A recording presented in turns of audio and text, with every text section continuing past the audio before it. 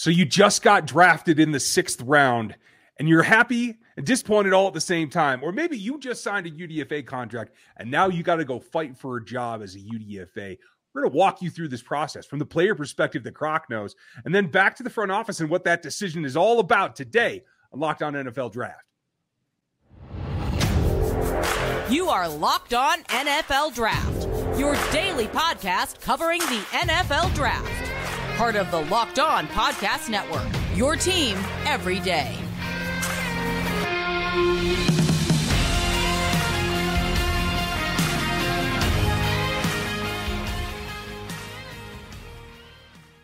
Welcome to another episode of the Locked On NFL Draft Show. I'm your host, former NFL and AFL defensive back, Eric Crocker. And of course, as always, I'm joined by my co-host, Ryan Tracy from Rogue Analytics and Locked On Chiefs. He's at Ryan Tracy NFL on Twitter. I'm at Eric_Crocker on Twitter. And you can also find me on Locked On 49ers as well with my co-host, Brian Peacock. We want to thank you for making us your first listen of the day, and definitely have something that is kind of near and dear in my heart. The thing that makes it so I can start off this intro saying former NFL and AFL football player, and I have a very unique experience. So I'm ready to kind of dive into this to give people kind of a peek behind the curtain of what it is truly like for some of these guys that were drafted late, and what it's like, just trying to make it, and some of the things that you have to battle against just to get a real opportunity. And that's the funny part. This is the part people don't talk about. You don't see this anywhere else, that you can actually get some kind of relatable exercise, folks. So enjoy this because it's real. I'm not somebody who did that, right? I was a slappy in college they were trying to get rid of. They used to call me Rudy. Like, that's how dumb I was trying to think that I could play college football, let alone a process like this. And it's overwhelming at the beginning, right? So you go through the draft process, it's draft weekend, and you were able to sign a contract. Like, from that moment forward, when your agent's like, here, we got your team, let's go do it. What do you do? So my experience was even more unique than that. All right, I was a guy that went to a Division II school and didn't truly understand the direction I needed to go after college, right? Division II, small school. I knew I was going to run a blazing time. So I actually went to the Arena Football League. And I did very well as a rookie, and that kind of opened some doors and made it to where there were teams that were interested in, my services and what I could potentially do. So I wish it was as simple as some of these other guys that just go undrafted. And as soon as you go undrafted, or at the tail end of the 7th round, your phone is ringing off the hook because, the team wants to bring you on, and you're going to have a bunch of different teams to choose from, and you can figure out what the best opportunity for you will be. For me, it was, okay, I have to put together these workout videos. Teams get to look at it. They have me on their radar. The teams that like what they saw, which were there were actually a lot more than I was expecting. I would say about 8 to 10 teams that wanted to bring me in for workouts. And I had my first one. So my first workout was with the with the New Orleans Saints. And they flew me down. This was Super Bowl week when the 49ers were playing the Baltimore Ravens, when the lights went out and all that stuff. Well, when all that was happening, or at least leading up to it, I was in New Orleans doing a private workout for those guys with Rob Ryan, obviously, head coach Sean Payton there. Their defensive coordinator. A lot of times these workouts are conducted by a defensive coordinator or a defensive back coach, a position coach. So I had a workout, and this was not something that I was expecting. I was actually at the time, and I think this is the other part to this, right? Like the guys that either don't make it or after playing some of these smaller leagues. I was working at Macy's in the back room making, $750 an hour, working 8 hours a day out in San Antonio, Texas. And, the phone comes ringing and it's like, well, I have an opportunity. I knew from an athletic standpoint, I would be fine with what I look like in drills, but I didn't prep for a 40-yard dash. So when I went there, first thing they have you do, you run a 40-yard dash. I ran a 4.71. And the guy says, you don't know how to run a 40, huh? And I said, no, I don't. Nope. And I play ball. So not at all, right? You run a 4.71. So I went to the position drills and I killed it. Whatever they were looking for in a cornerback as being as long as I was, 6'2", 195 pounds, being able to drive in and out of my breaks, everything that they were looking for, like I was that. I just didn't run fast. So what they did was they said, all right, we can't sign you today because your 40 time wasn't good enough, but we can bring you in as a rookie for rookie mini camp. And I'll talk about rookie mini camp and how that whole process is. But I was excited about that because to me, well, it was just an opportunity. So I went back. I flew in to San Antonio. I get a phone call from my agent, and he says, hey, Philadelphia Eagles, they're flying you in a week. You need to go back to California, work on your 40 time, and then they'll fly you in from California. I said, awesome. So I went home. I worked on my 40 time literally for, it was 3 days, 1 hour each day. And I flew back to Philadelphia.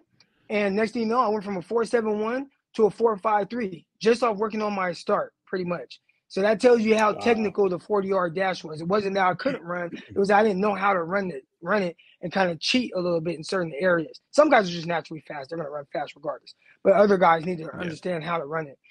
And so I went through that process. They didn't sign me. They were like, oh, you're too out of shape. And then all of a sudden, the Jets come calling. The Jets said, hey, after the combine, we're going to bring you in for a workout.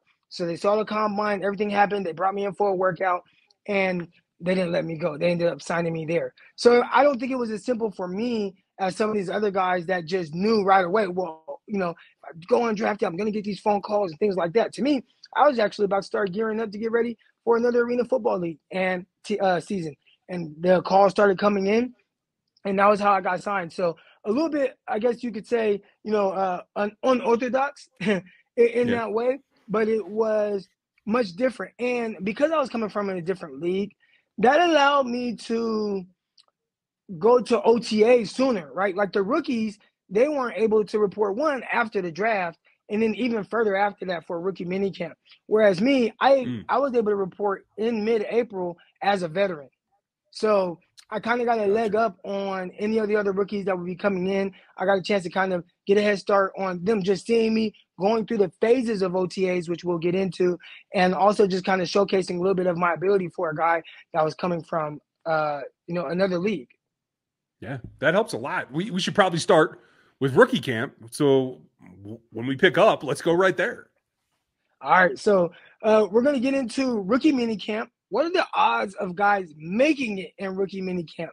All right, and OTAs, are they important? Are they not? A lot of people kind of dismiss OTAs. They are important for some people. We're going to get into all that and more. But first, definitely want to talk to you about our good folks over at Blue Nile. Whether you are ready to pop the question or you are celebrating a milestone moment, find a jewelry as unique as her and the modern convenience of online shopping at BlueNile.com.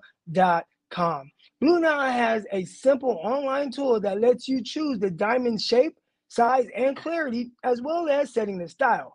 Our Blue Nile, their bench drawers they will handcuff her the perfect engagement ring. Each ring is a one of a kind, and we all know that our women, our ladies, our special person, our significant person in our life, they actually kind of like something a little bit more specific. All right. And I was able to find mine by my wife's best friend. She told me the kind of diamond that my wife would like. And then I was able to go to a place like Blue Nile and find the ring for her. All right. If you're looking for fine jewelry but having trouble choosing, Blue Nile has jewelry experts on hand 24/7, available via phone or chat to help you find the memorable gift for every person's budget. So whether you're balling like my guy Ryan Tracy or if you're balling on a budget like me, they have something for everyone. All right, make your moment sparkle with the jewelry from BlueNile.com, and Locked On NFL Draft listeners get $50 off their purchase of $500 or more.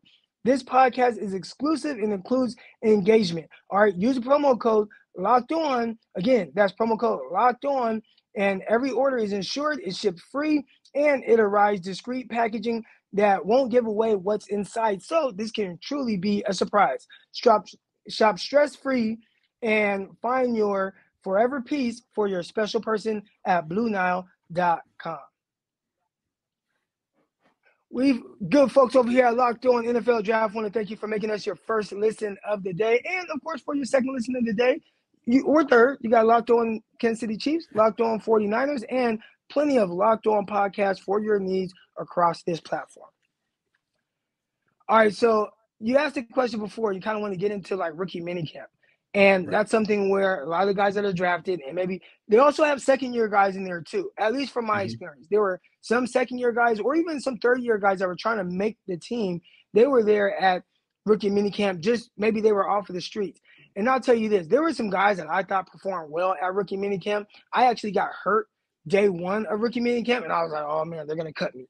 Because if they don't have much invested in you, you know, or maybe it's like a $10,000 signing bonus like I had, like, they will cut you and not care about that $10,000. Yeah. All right.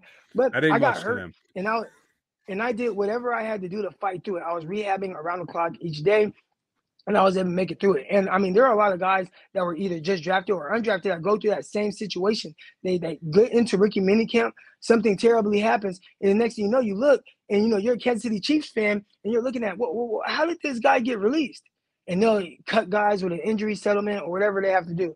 All right. But I thought there were guys that were pretty talented there, but they didn't keep any of them.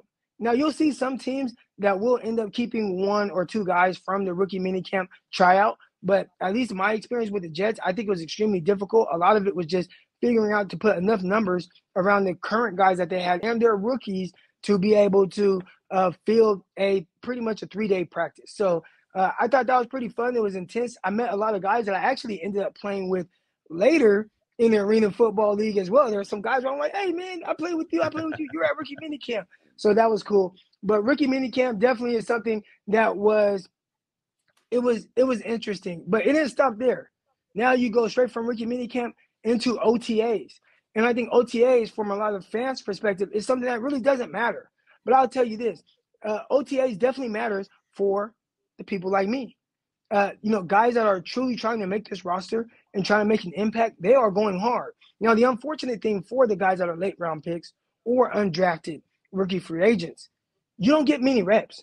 So the way it starts is if you're first string, you'll get 5 or 6 reps. And then second string, you get 5 or 6. And then they repeat that. First string, 5 or 6. Second string, 5 or 6. And then third and fourth string that are kind of like lumped together, you will get the remaining of the reps, which might be 3 or 4 plays. And you really have to make the best of those plays, because if anything goes too haywire there and it looks kind of funny, next thing you know, you're finding yourself on a one-way ticket out of wherever it is. And for me, it was Florham Park, New Jersey, for the New York Jets. So that's one thing I think that people don't understand, truly the business element of things. And when you're at the bottom, you don't have many opportunities, and you truly have to make the most of every single opportunity. So I did well enough to where it was like, okay, we're going to keep this guy around.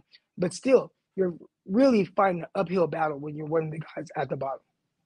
Well, and it's funny, too, because what I notice in multiple teams around the league, it's not just what have you done in the past, but it's a lot of taking that, like you said, just a couple of reps as an opportunity. Sometimes they ask you to do stuff that you didn't do in college that isn't you. They're trying to test you out and see how versatile you are, right? Trying to find a diamond in the rough. Did you go through that? So I did. I remember doing my workout. So my position coaches were actually guys that played in the NFL.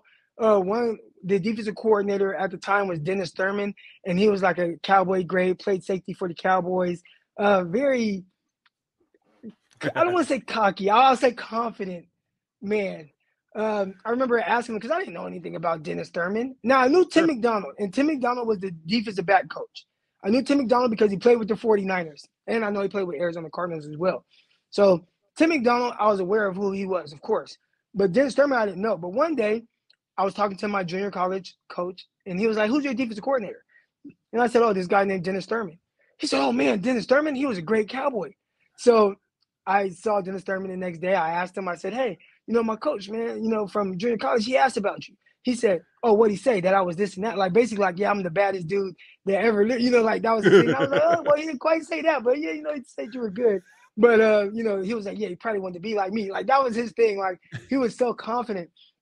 And, you know, a lot of what they did there as well was kind of breed that confidence into the players, whether it was Dennis Thurman, and especially Rex Ryan. He's one of the best coaches I've ever been around. But just in the sense of, like, you know, trying to learn something new, they asked me, hey, have you ever played safety? Because I had good size. I'm like, no, but I can. But then you get into OTAs and you see how hard it is just for you to learn a cornerback position, a position for me that had been very simple throughout my life, where, you know, you run cover 1, cover 2, cover 3, few different variations, and that's it. There are so many different adjustments side adjustments, things that you have to know at the snap of your fingers playing in the NFL. I think it made it a lot more difficult to pick up. So I had to focus on cornerback, where I wanted to kind of cross-train and learn safety as well. But all my focus went into playing the cornerback position. Now, maybe if I had started out at safety, it would have been a little bit easier because, they are the quarterbacks of the defense, at least in Rex Ryan's defense. The safety gets everybody aligned. And, you got to understand, the strengths and weaknesses. And maybe if I had played safety in the past, I would know more of that. But it was almost like speaking a foreign language, learning that. So that was a little bit more difficult. Wasn't able to do that. Well, and that's, I think, the key part. And what we'll get to next is, what is it for the clubs? What are they trying to do? What is OTAs for? You can read about that over at NFL33.com. I have a piece up there that you guys might want to check out. And I want to get your take on a couple of my thoughts here when we get back after this one. All right, definitely want to talk to you now about BetOnline.com and how it is your number one source for all of your sports betting needs and information. Find all the latest sports developments, news, and odds, including this year's basketball championship matchup that is actually going on currently as we are recording right now. The Warriors are actually losing. I don't think a lot of people predicted that, but I did figure that Celtics would give them more of a challenge than people were believing. So if you believe like me, you go to BetOnline, and maybe you go and you take the Boston Celtics to win the championship. They also have the NHL conference finals going on right now, Major League Baseballs, and of course the latest fighting news in MMA and UFC and boxing. All right, BetOnline is your continued source for all of your sports wagering information, including live betting, esports, and more. Head over right now to the website today to use your mobile device to learn more about the trends and action going on at BetOnline, where the games start. All right, you got to tell me the lowdown here, because in my limited experience, I've never been on the player side, but I have done evals, and I've gotten guys who've gotten to the workout level, trying to make a rookie camp, trying to make OTAs.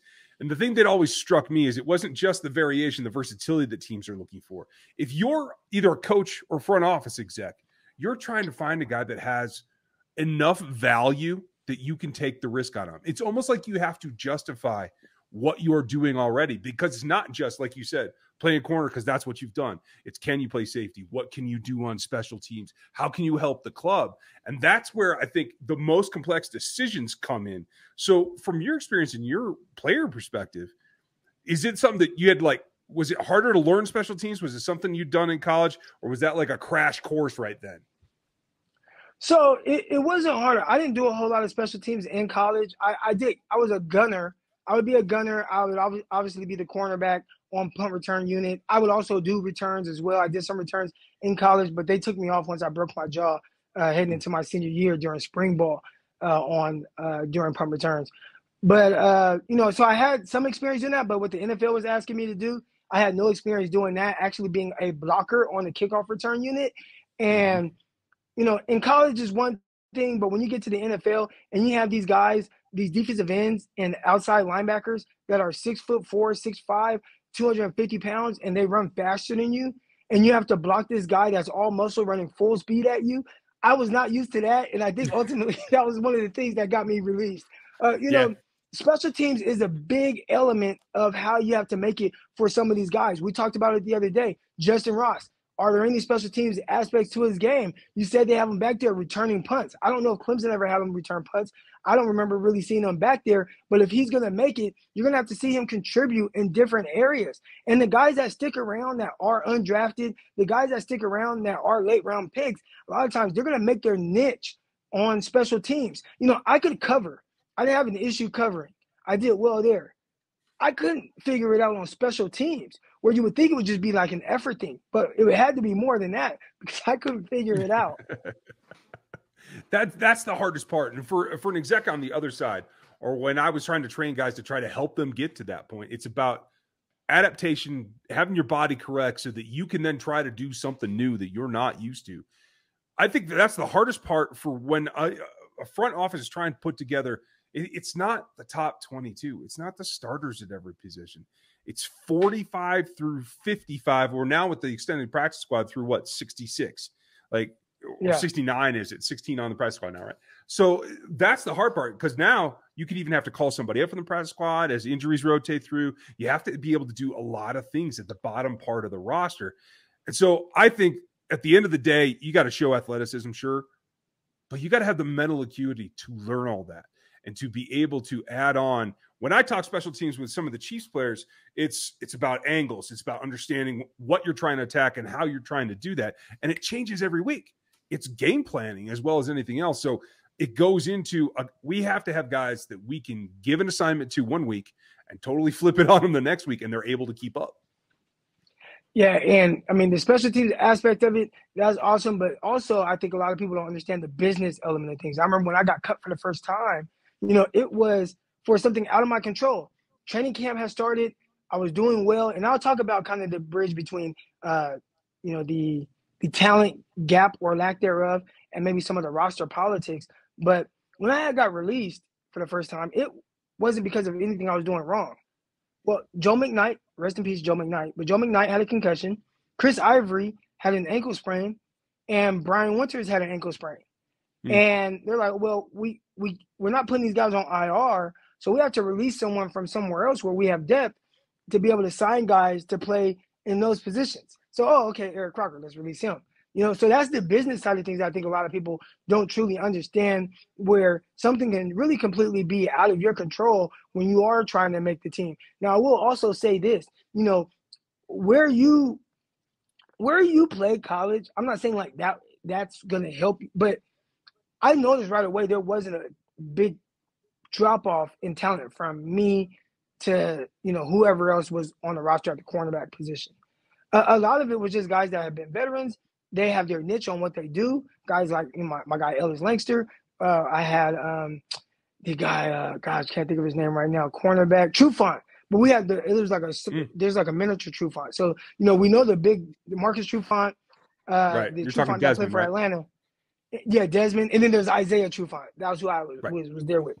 Really tiny guy, but he just was amazing on special teams, right? So on top, like, they're going to keep some of those guys. And then you draft a guy like D. Milliner, number 9 overall, and he's going to play no matter what it looks like. So D. Milliner came in, I'd say, from training camp. There were some things that you could see right away where it's like, oh, well, we'll see how he adjusts or whatever. He got there late. He missed all of offseason with a shoulder injury. But just with the roster politics, he was going to come in and play no matter what. And their main job was to prepare him. I never got the same attention, in the sense of getting me ready as he did, right? But again, he's coming from Alabama. He was the first overall pick, their first pick. They also drafted Sheldon Richardson. But you could see, I didn't feel like he was better than me. But based on roster politics, he was going to get that. He was going to get that spot regardless. And I think a lot of fans think there's just this huge talent gap. I don't think there is. There are a few special guys. So some of those special guys I saw, all right, and a lot of times they are the guys that are first-round picks. Antonio Cromartie, see how big he was. I mean, this is a guy that in person is like 6'3", 220 pounds. But he was faster than everybody. He was extremely aggressive. He was very smart. I would watch him and how he moved, how he presented himself as a veteran. Some of the things that he did. I'd go in there to take care of my body in the morning, get in a hot tub and cold tub, do some contrasting. I'd see him in an ice bath, reading a book, having reading glasses on. He's reading a book, so, he took care of his body to the highest possible way you could. And that was how he prepared from a mental standpoint as well. So when you see a guy like Antonio Cromartie, the reason why he was able to play so long, it wasn't just his physical gifts. It was his attention to detail and understanding how to be a professional. There are a lot of guys that come into the NFL and they miss that aspect of things. They lose that side of things. They aren't preparing to the best of their ability, and they are kind of trying to live off of athleticism like they did in college. And then you see a quote-unquote bust. And the reason why a lot of times, sometimes it could be the circumstances if you're a quarterback. But for some of these other guys that are high draft picks and you just don't see it work out, they don't truly understand how to be a professional. I learned from Antonio Cromartie how to do that. Unfortunately, at the bottom, you just don't get a lot of opportunity. It makes it harder. But this is what the league is. It's not just your God-given gifts. You got to work at it. You got to prepare for it. And you got to maintain it. That's probably the biggest thing to longevity, is making sure you take care of yourself so you can recover from what you put yourself through. The process is long and hard, folks, and there's a lot to it. We're going to continue this series on Fridays, taking a look at some of the front office parts that go towards the evaluations, and not just making a roster or making a draft selection, but what you do to stay on the team and help that team win that's something we're going to look through most of the summer, and we'll probably even take that into the season. So thanks for sharing your story, Crock. A lot of people hadn't heard it in such depth, so I know there's a lot more to it. We'll get more pieces as we go along. Yeah, and if anyone has any questions and you want to know more about the details, some of my experiences, coaches I played for, Rex Ryan, and how great of a coach I feel like he was, go ahead and follow me on Twitter at Eric_Crocker. And, of course, you can also follow my co-host, Ryan Tracy, at Ryan Tracy NFL. But that's going to do it for this episode of Locked On NFL Draft. We'll see y'all Monday. Peace!